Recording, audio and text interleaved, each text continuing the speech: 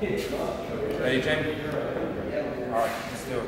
Alright guys, we're going to do kind of north side. Dom, keep down there for a sec, doing technique, alright? Side control, here. A lot of time, people used to defending it, they do the knee elbow escape, very common, getting their guard back, or use the underhook. So something that people do, see the first person I saw doing it mainly was Marcelo Garcia, was going from here to here. So just going kind of halfway towards north-south.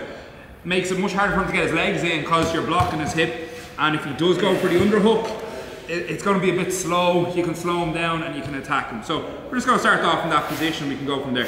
A few different things that you can do from it, so that's why it's good to do that position.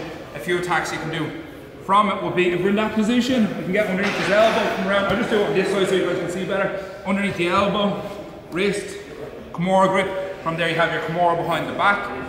You have your leg over arm bar. None of these are particularly difficult to do. It's just you pick whichever ones you want to do and work on them.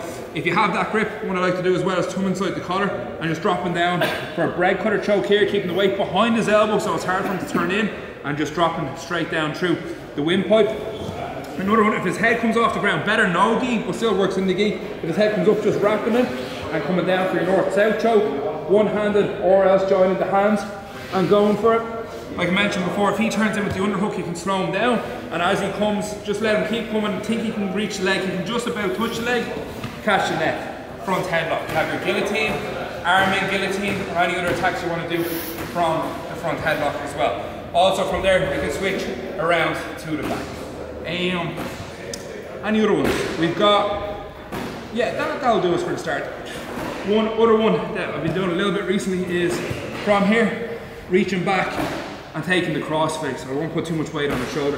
From there, handy to go up onto the mount, or if he turns in to face you, we can jump behind, take the back, coming around, bringing him up with you a little bit, and we're landing with the choke as well. So a few options. There's other stuff you can do from down there, of course.